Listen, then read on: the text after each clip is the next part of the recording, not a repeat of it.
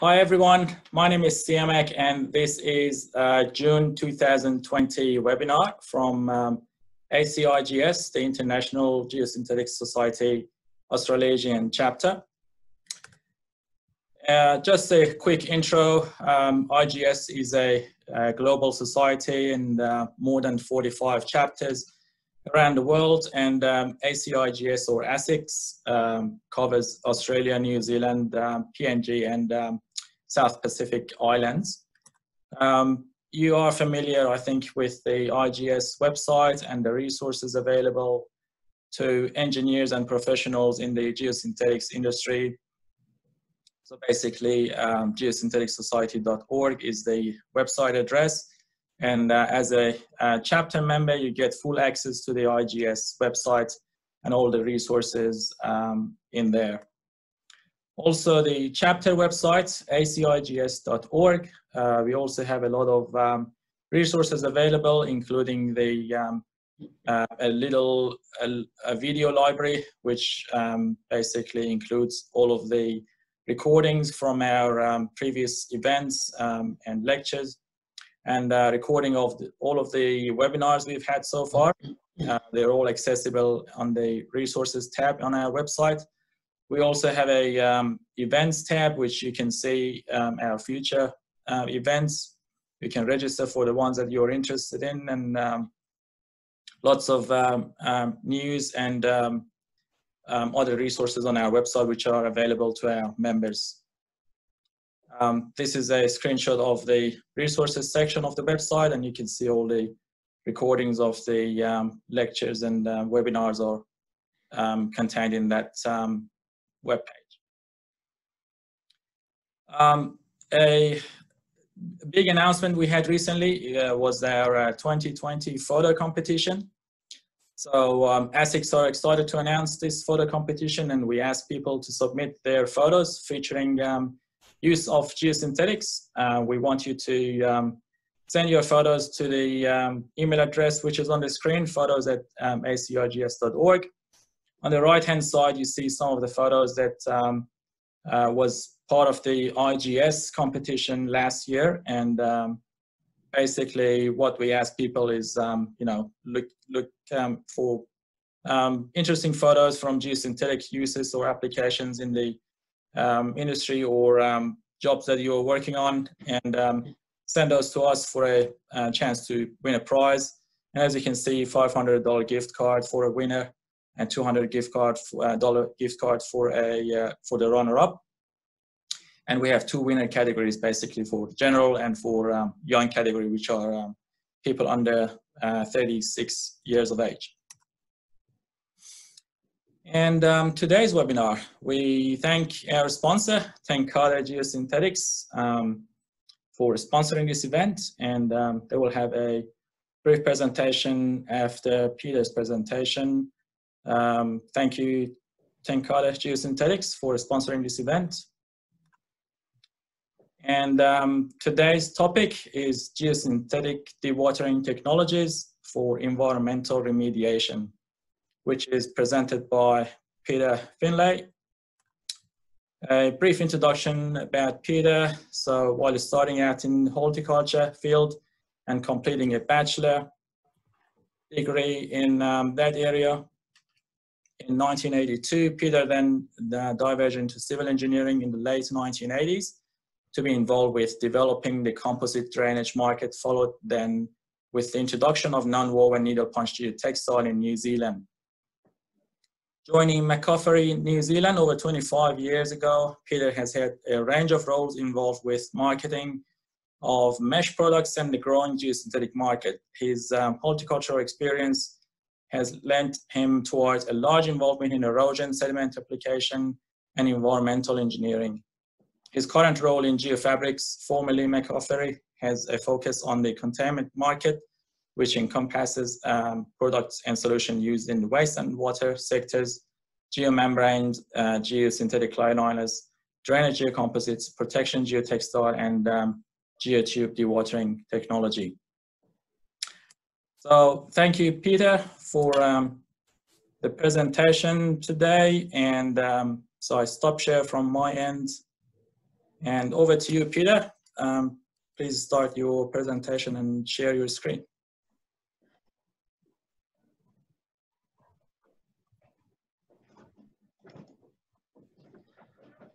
Well, yes, thank you very much for this opportunity. As Simek said, I'm going to be talking today on the use of geosynthetic dewatering technologies for specifically for environmental remediation. And as part of this, I'm going to be relating it to a very interesting project that we've had in New Zealand, the Kopiopio Canal Remediation Project. So the sorts of things I'm going to be covering today is giving an overview of the geosynthetic watering technology, its development and the applications, and looking at the components that make up this. Just trying to get rid of something here. Yep. The components that make up the technology. And then relate that to specifically the environmental remediation application, and really focus on a overview of the Kopiopio project, and looking at the remediation techniques that were used in this project. So firstly, the geosynthetic dewatering technologies. This is largely geotextile containers that are used in hydraulic engineering applications, and they were first started to be developed and used in the late 1950s. And over the next sort of 50-odd years, these have been developed extensively and modified to what they are today. And in the mid-1990s, we started really seeing the use in environmental engineering applications, largely the dewatering of slurry waste, such as waste from wastewater treatment plants and industrial waste. And then later in the 1990s, we saw the use beginning for dredged and contaminated sediments. And that's the area that we're going to be talking about today. So we see sort of two main applications. One is the hydraulic engineering, and this is where the containers are largely used being sand filled and to provide erosion control structures. So largely in the marine area, so construction of groins and embankments, that type of thing. So in marine and waterway applications. Then the other application that again we're sort of focusing on today is the environmental engineering, and this is where it's being used to contain and dewater slurry wastes, and including contaminated sediments. So, let's get a laser pointer. We all know there is a range of technologies out there, from your mechanical systems, your centrifuges, belt presses, chamber presses, to your more passive drying methods of open drying beds. And all these systems are being used to reduce the volume of the sediment, often to enable it to be safely transported to a landfill, or sometimes for incineration. So the geosynthetic containers, what are these? These are effectively large, or they can be small, geotextile containers. So they're a flexible, permeable tube or container that are really designed to contain sediments, but also allow the release of water. So this this sort of technology has seen certain advantages over the mechanical dewatering technologies, in that you are able to handle very large volumes of sludges and pump at very high rates. So where you've got a lot of contaminated sediments to process, this is a good option to look at. Over the years, the technology has been proven, and you can achieve very high solids capture rates. And it's not cheap technology, but it's relatively low capital investment for setup and operation. And one of the important parts in the environmental engineering area is that it effectively conceals the, especially if it's contaminated materials, is containing it in a geotextile container during and following the dewatering process.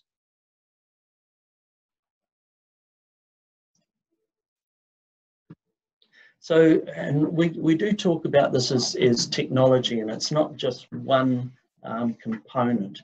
I generally talk about three components, and today I'll add in a fourth important component as well. But for the methodology, there's really three things that are very important. Firstly, you're needing to get the sediment or the sludge from one point to another. So there's the dredging and pumping. And there's a need in any project to have an understanding of the type of equipment you need, whether it's cutter suction dredges, and the pumping capabilities to basically transfer that sludge from the source to the geosynthetic container. The second and a very, very important part of the process is the sludge conditioning treatment, and this is the addition of polymer flocculants and or coagulants to get effective dewatering within the geosynthetic container. You're needing to bring the solids together, block them together, and get large clumps of solids, and separate the free filtrate or liquid, which will be released out through the geotextile.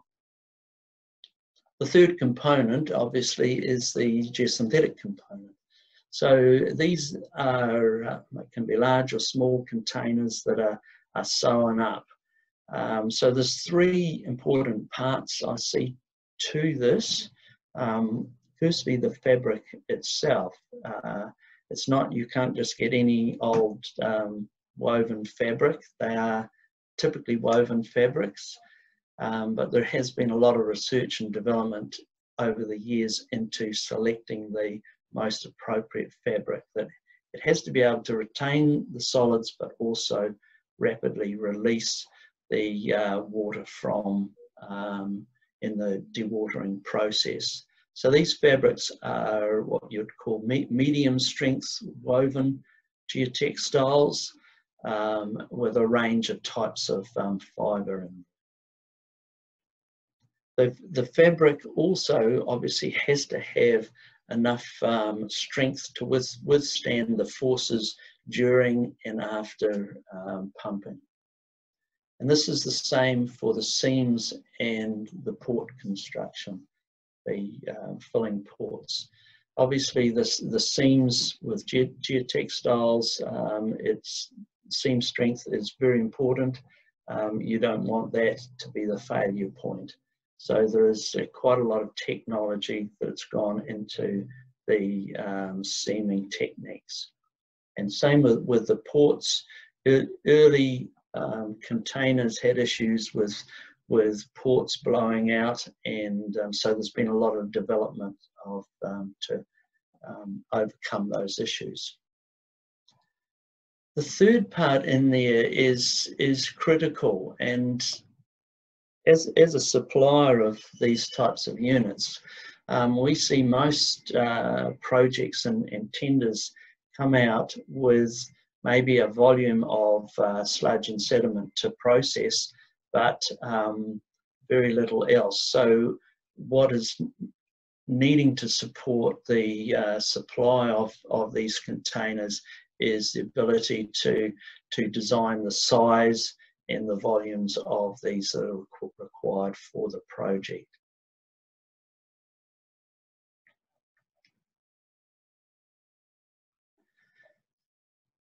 So with all these three components, it's important that we have a knowledge of the composition of the sludge, and that ultimately affects the selection of the size and type of geosynthetic container you use. You have to look initially at the sludge, what sludge volume and its percentage solids in situ. This will dictate, again, the ultimate size of the container. We need to look at the particle size analysis, and this will give us an insight into whether we're needing polymer conditioning or not. And all this also relates to your specific gravity and your relative density, and it affects what size geocontainer you can use. And all these inputs ultimately say, okay, how many units you need and how large, and it dictates the footprint you're required for your containment laydown area.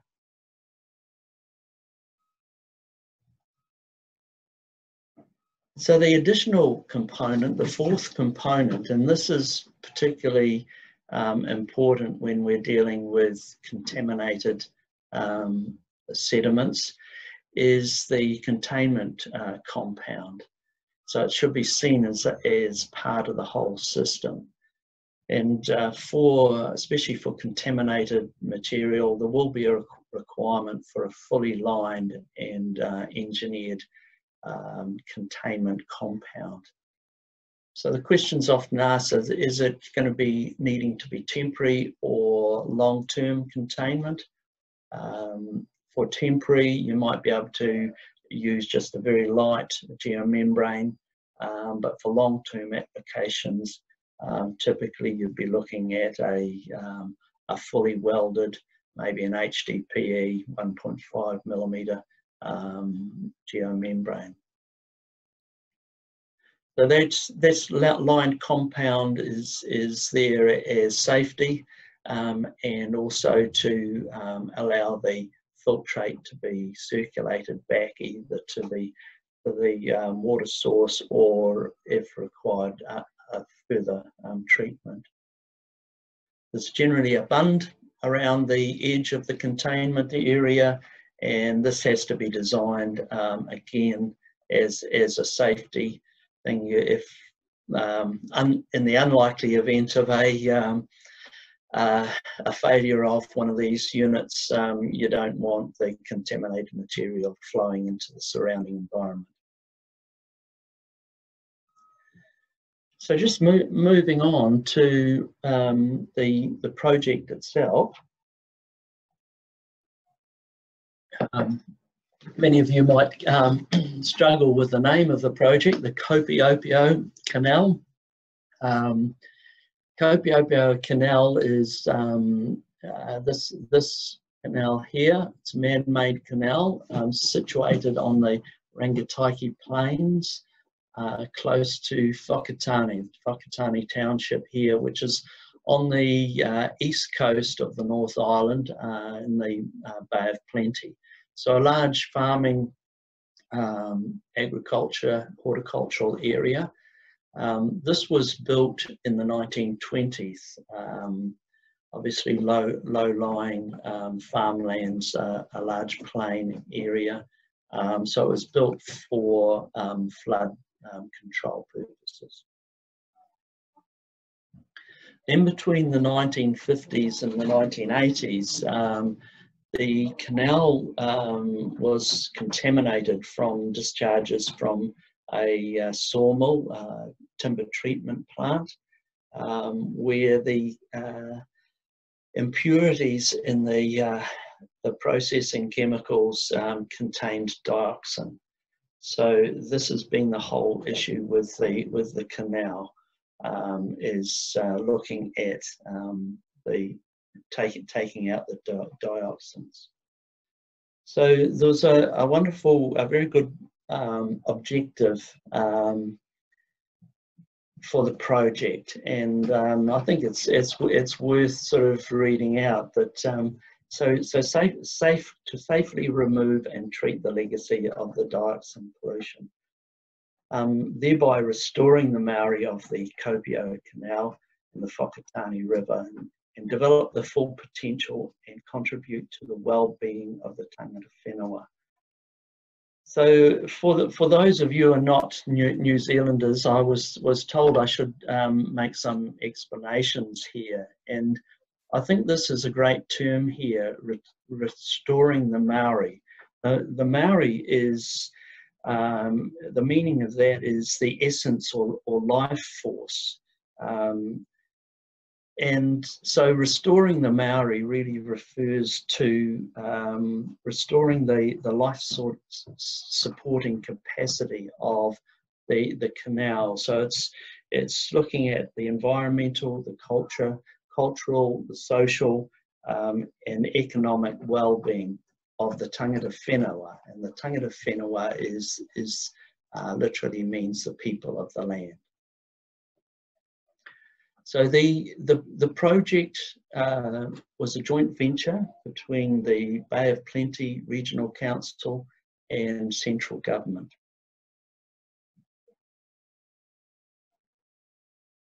So the thing that is very interesting with this project is that I see it as not just a remediation of the canal. That was one part of it. Obviously, removal of the contaminant will effectively remediate that canal, but it also meant the remediation of the dredged material, and this was going to be a bioremediation process, which I'll talk more about. So the whole project involved very high level of community liaison. There was a lot of interest in here. And I must sort of acknowledge that the council put out very comprehensive information. Their website, if you type in Kopio Canal, you'll find extensive information on there, and it was largely aimed at keeping the community up to date with what was happening. So the early stages of the project, there was a full-scale pilot project, trial demonstration. The project was tendered and awarded, and being really a design and build contract, the design of the containment sites and the geosynthetic containers sort of followed on from there. It started construction of the first containment site in May 2017, and then pumping starting 2018 and completed in 2019. As I said, there was a lot of community liaison, and this is a snapshot of one of the, I guess, the poster boards and the info on the council website, and just a good outline of the project, the history of it, the community input, some facts on the project, the methodology, and then the remediation. So there's a lot of this information on their website. And so this is the Kopio Canal in yellow. That is the area that was going to be dredged and desilted. When I talk about CS1, this is containment site 1 at this end, and containment site 3 at the other end.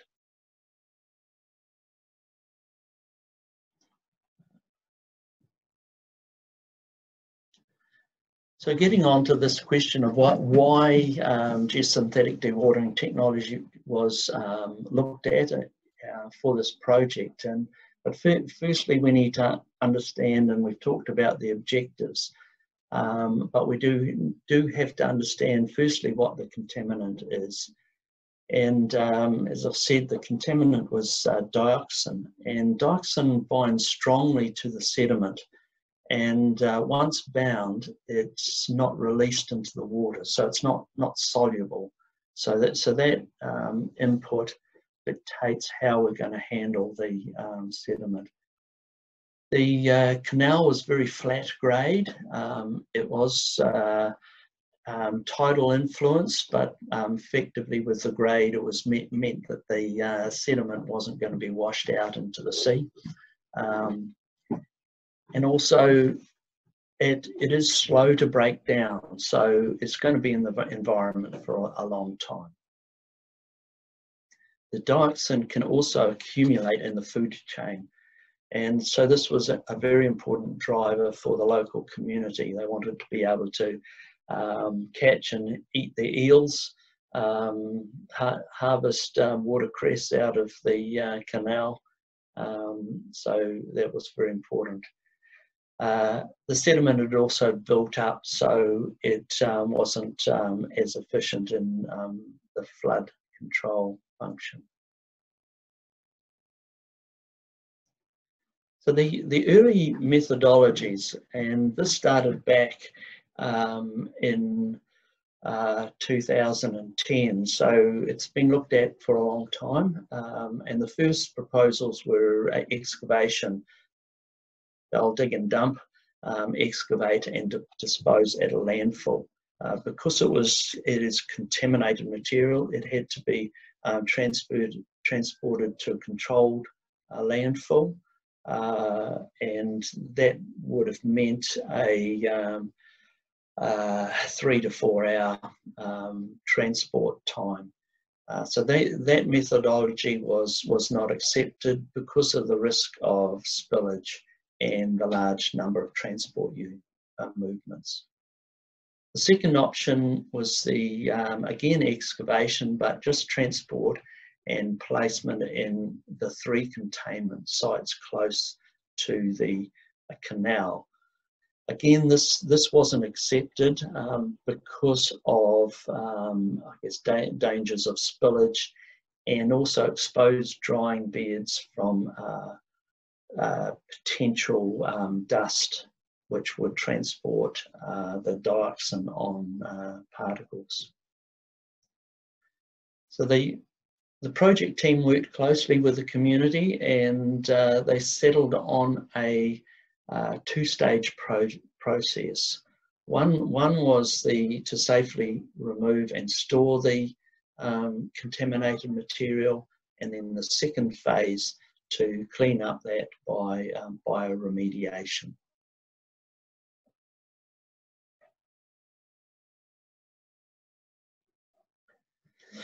Excuse me. So now, I guess, really to answer the question about why in the end geosynthetic containers were selected, it comes down to the statement of safe removal, containment, and remediation. So with the dioxin bound to the soil particles, dust and sediment spillage through trucking was seen as the major risk. So if we could have a system methodology that mitigated those, that was the way it wanted to be driven.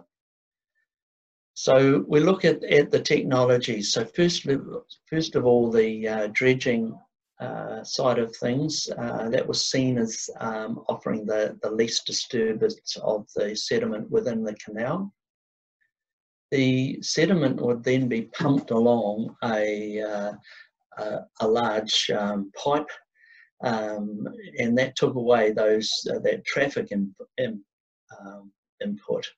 And in the pipe system, obviously it's enclosed. Hopefully there wouldn't be any ruptures of pipes, but as long as that didn't happen, the contaminated sediment was fully contained and enclosed throughout the whole process, from the dredging to putting it into the geocontainer. Again, as I said, that's all fully enclosed. And then this is all housed in the containment compound, securing that so it can't contaminate surrounding areas, and was able to be then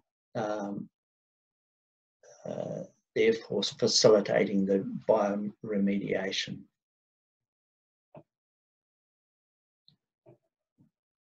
So the geocontainers were seen as a cost-effective solution, being able to process those large amounts of sediment, and a relatively low risk when you look at contamination of the surrounding environment by taking away that airborne potential and also transport risks. Also not affected by water once it's contained in the geotextile container. Water doesn't tend to get into it and re-wet it up. It was proven, and by having it in contained units, it was in a position that facilitated the bioremediation methodology.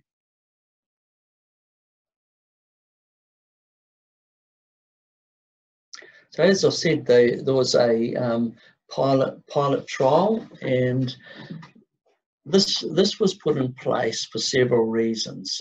Firstly, to prove the methodology. There was always skeptics along the way, so it needed to be proved that this system would work. And the community were very much involved with that. There was a lot of open days, and while that trial was happening, there was displays and a lot of little seminars and information being disseminated. And also we wanted to get some information on the handling of the contaminated sediment. So what were we going to collect all the dioxin in the dredged material? So you'll see there's a schematic, and this is one of the information boards, but a very nice aerial view of the trial site.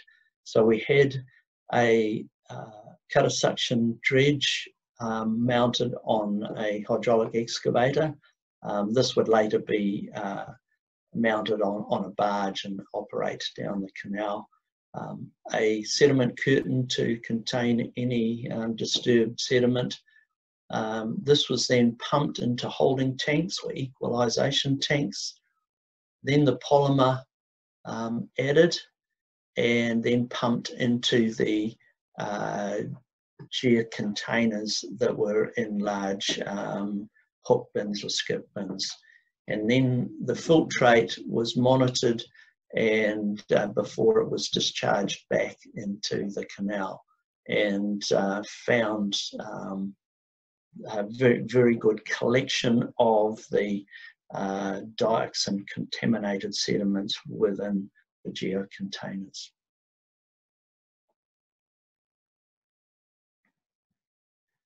So once the tender had been awarded, as I said, it was largely a design and build contract. So then we got involved with sizing of the geocontainers, and there wasn't a lot of information. There was a rough volume and percentage solid. So we had to base the size and the number of geotube on those figures, and try and maximize the volume that we could fit into 2 containment sites. Containment site 1, large rectangular area, there was no problem sizing units. CS3 was a long, narrow, irregular shape, so there was some challenges there.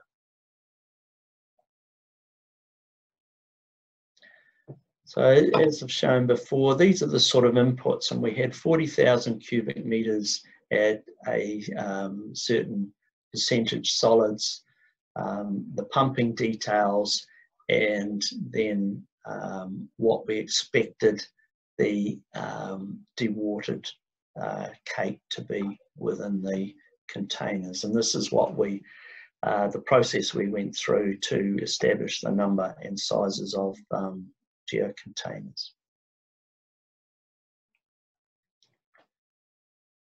So the actual containment sites was also a very big part of the project, and an important part to contain the sediments or the filtrates from the containers.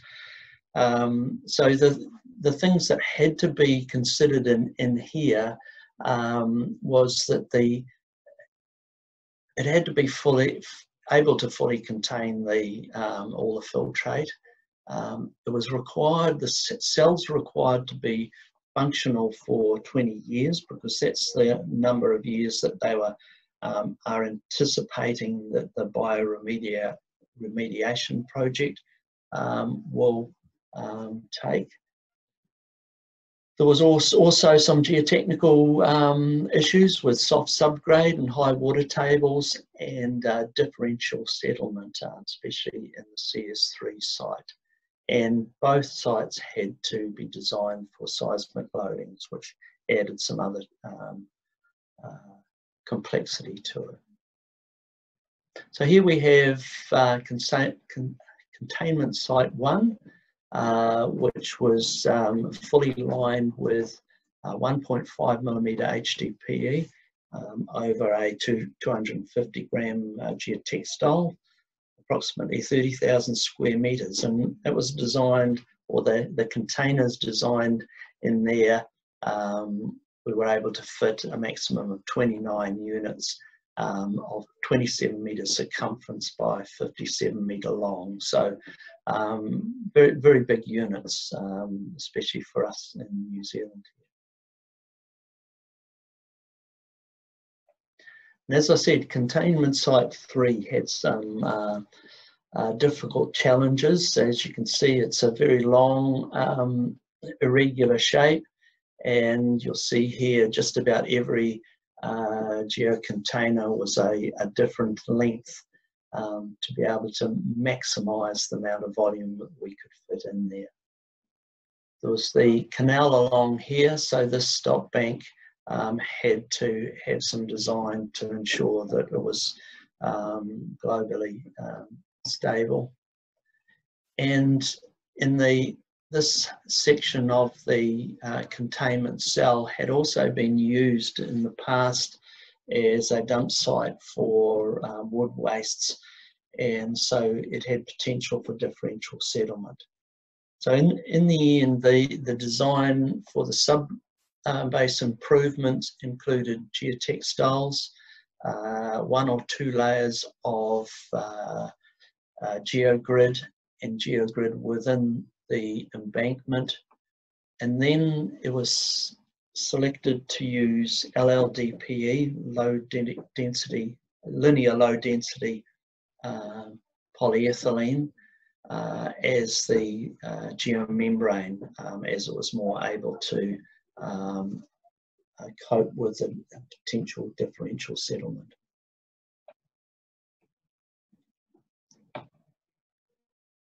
So just, I'm conscious of the time, keep moving on.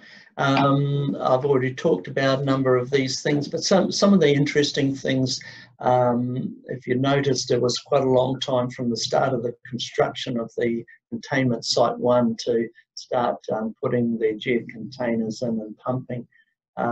This was because at that time we had the Edgecombe floods, which there was a burst flood bank which inundated the small community of Edgecombe, and a lot of the resources got pulled off this project to do other flood remediation works.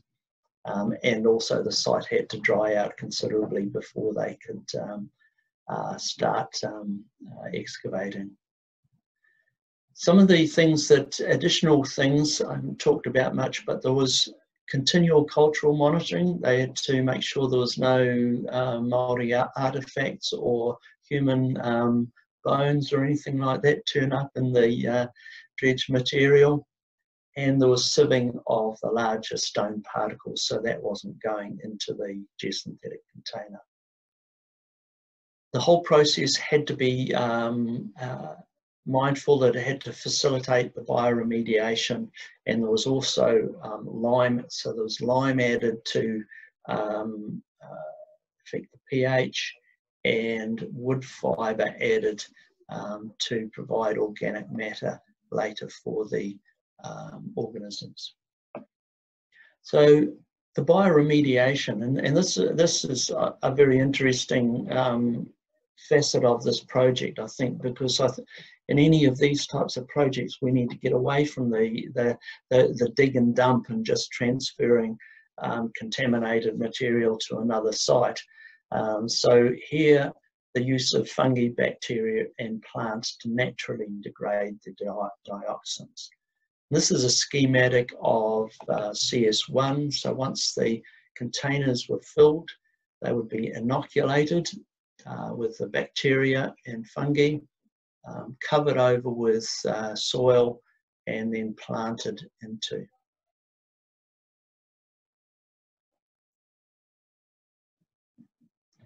So I'll have to just mention that this is a slide from a presentation by Prof. Chris Anderson and Dr. Joe Kelly from University of Waikato. It's a very good presentation, which is also on the Regional Council website, and it's worth looking at to get a full understanding of the bioremediation process. But it's a nice little summary to basically say, to get your effective bioremediation, first of all, well, we've got the dioxin as the contaminant. You need conducive environment there. We had moisture in the containers, we had oxygen, plenty of nutrient, because this is sediment off farmland. The pH was corrected and temperature was okay. And then the introduction in the containers of the microorganisms and plants. So the fungi, bacteria, and trees were planted in there.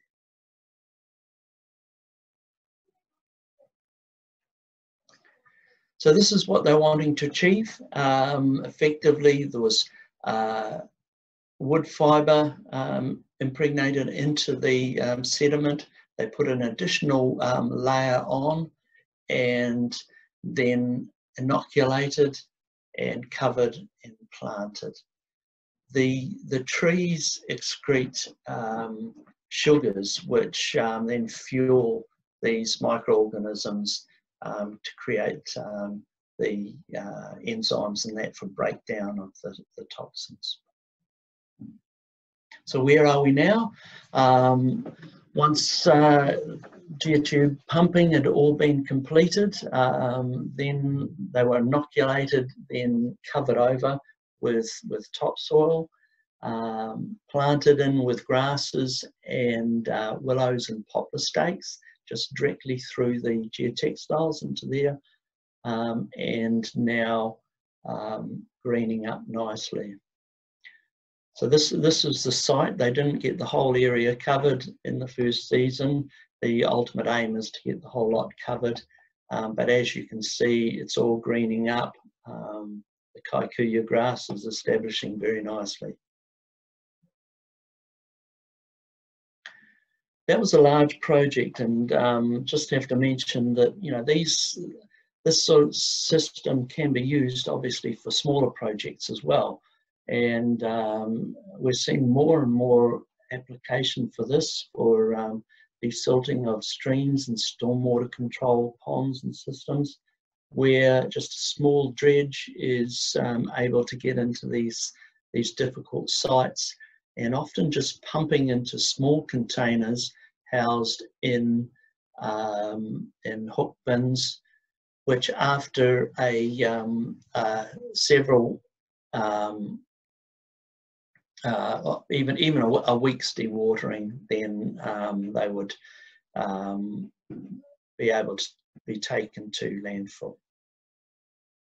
And again, another site where just a small temporary compound pump in, allow to dewater for, this was probably a couple of months, and then go in and excavate and remove that sediment.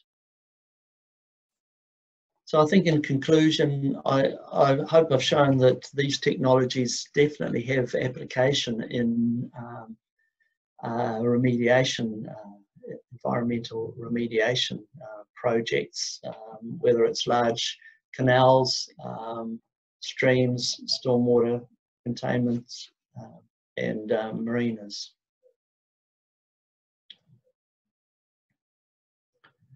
Just very quickly, I just have a couple more photographs of maybe of interest. You can see these geosynthetic containers are quite large beasts. They pump up to 2.5 metre, 2.6 metre height. Here was the collected sediments, or the oversized sediments, which was able to be used as fill material. As I said, they're very large units, and this was CS1 before it's being filled over.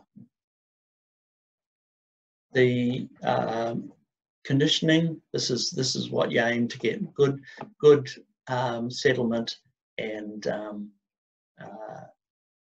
good clean filtrate. And this was the removal of the oversized material, and also the cultural monitoring. So just final acknowledgements: Bay of Plenty Regional Council, the Ministry of Environment, also University of Waikato, and the head contractor was Enviro NZ. There was a lot of other people involved with it, but we couldn't mention all of those. So thank you very much. I appreciate it. It's a very quick run through, but I hope you've got something out of it. Very good, perfect. Thanks, Peter. I finished on time, and I think I'll go to Brendan now for his brief presentation, and we come back to both of you with the questions at the end. Brendan, if you are online, can you please share your screen and your video as well? You've got me on block for video, CMAC, but I've got the screen there, so excellent. So is that all okay? All good. Yeah. Thanks very much, Peter. It was excellent to see the system in action. So just to finish up today, I won't take very long at all. I just want to quickly introduce Tenkara Geosynthetics, and then just showcase a few case studies of geotubes in action. So Tenkara Geosynthetics is one of the larger geosynthetic companies in the world, specialists around non-woven and woven technologies in geosynthetics, and obviously one of the more advanced ones in terms of application knowledge, experience and quality and so forth. These are the families of geosynthetics we have under the brand. So the polyfelt family is really the non-wovens and geocomposite family, or groups of products. Marafi is the woven, high-performance woven geotextiles. The mirror grid is the well-known polyester grid, and the geotubes is the family of products that we're talking about today. And just in terms of reach, you can see that in terms of manufacturing, USA, Europe, Asia, as well as distribution and sales presence throughout the world. And down here in the Australia, PNG, New Zealand, South Pacific region, we have a long-term relationship with Geofabrics So just turning quickly to geotubes to flesh out a little bit of what Peter had.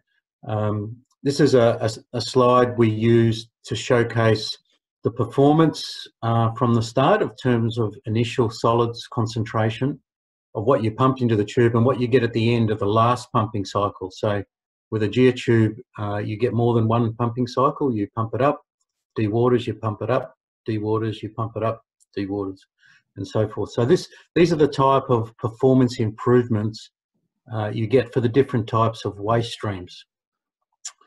The only caveat that you put on it is the tube is just one part of it, of the system, and there's a bit of science that goes into the polymer dosing. So generally what we do with clients is take a small amount of sludge or the sample that's going to be dewatered, and then run it through a couple of different quick tests. So you can see on the right, there's a couple of examples, and that way you can get the dosage of the polymer optimized earlier than otherwise you would get. And you can see the performance difference there, but going from sludge all the way through to getting the right recipe. And Geofabrics has this capability on their Gold Coast laboratory. So just stepping through 3 or 4 short case studies so you can see some key points. They're all mining case studies because the waste streams can be quite varied. In this job here in Indonesia, we had large settling ponds, did not want to make any more, just wanted to take the sludge out of the settling ponds and reuse the water. Created a pad. You can see here, we started to stack them up. So we had 3 different pads, and we got as high as 3 units high on the highest one. The bottom tubes are longer than the top tubes, and the top tubes shingle or overlap across the bottom tubes, and that's for stability purposes.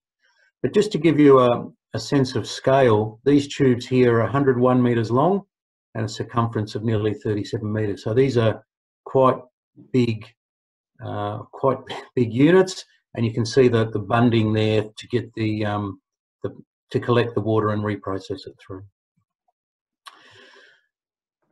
Another project in Asia, but in this case, I just wanted to show, so this is similar in terms of its large scale. So I've got a stack of 4 in the smaller pond, and we stack them 5 high over here. But obviously we've removed the outer sheath, so the woven fabric or the geotube itself has been removed. And you can see how well the waste stream is consolidated or dewatered inside, that it's still standing up, and after being exposed, came a little bit of erosion there, but you can see the imprint of the circumferential seams. That's how well it was dewatering. So this was quite a big job, similar scale to the Kopioka job tubes, 52 metres long, large diameter, 180,000 cubic metres of dry solids. Looking at a smaller project, I mean, this is a classic sediment pond clean out. You can see the liner placed there. In this case, it's just a relatively thin plastic liner. A couple of different tubes at each end, and I think we would have started filling at the outside and then come to the inside to ensure they don't roll or start to move. But in this case here, the ability was to reuse the water. You can see how well it was, the sludge was dewatered, and they reprocessed that through the system, through the mining process to get any remnants of ore out. So this was a case where the sediment pond was getting filled up with sediment and was starting to cause problems for the mine site in terms of process capability.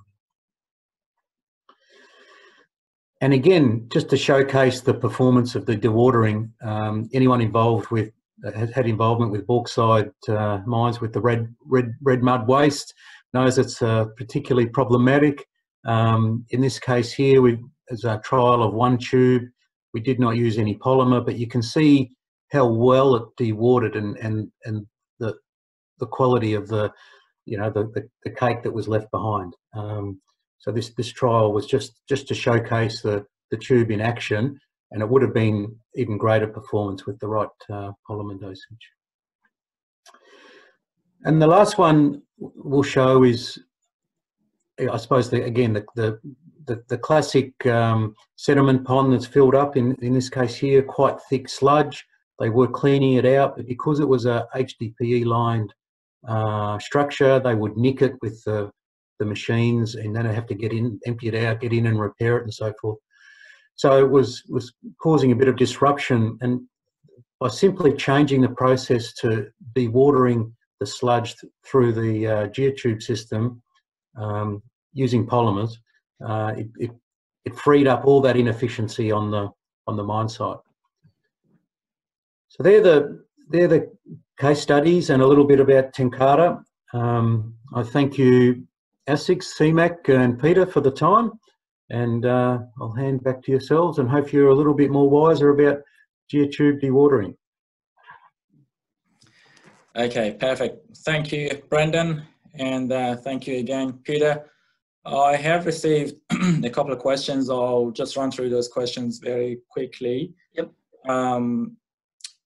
So the question about what kind of dredging pump, that's the question about the project you presented, Peter, was used for that project, and mentioned the dredged material was including some coarse particles. What sort of pump was used in that project? Yeah, look, I probably can't give you a full rundown, but it was rather than a cutter suction, it's the head on the basically jetted water. It was a hydraulic jet that disturbed up because the base, and then basically just suctioned up from that.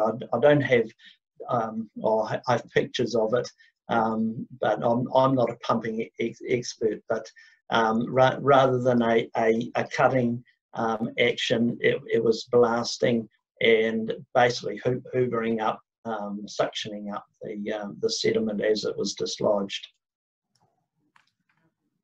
Okay, and you can jump in, Brendan, if you have any additional comments anywhere. The other question about very famous question about PFAS remediation. Have you found any sort of application for PFAS remediation with the dewatering solutions?